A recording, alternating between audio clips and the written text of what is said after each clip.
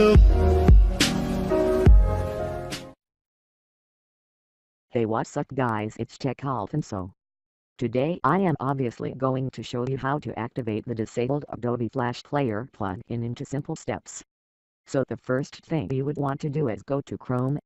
Now type in the following: CHROME//COMPONENTS.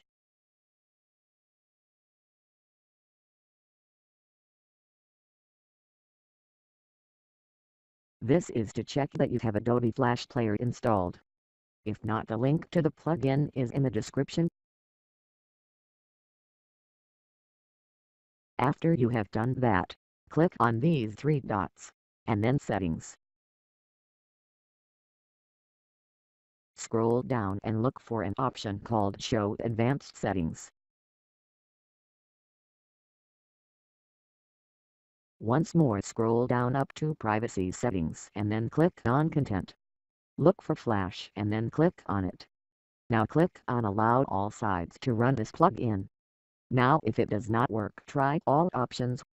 If that too does not work, you may have to contact Google or Adobe for more detailed help. To see if this works, let us try a website that highly demands Flash Player.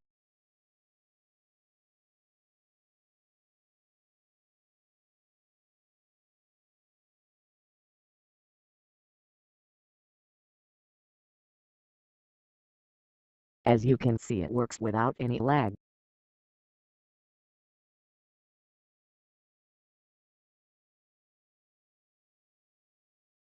So thanks for watching this video and hope you subscribe.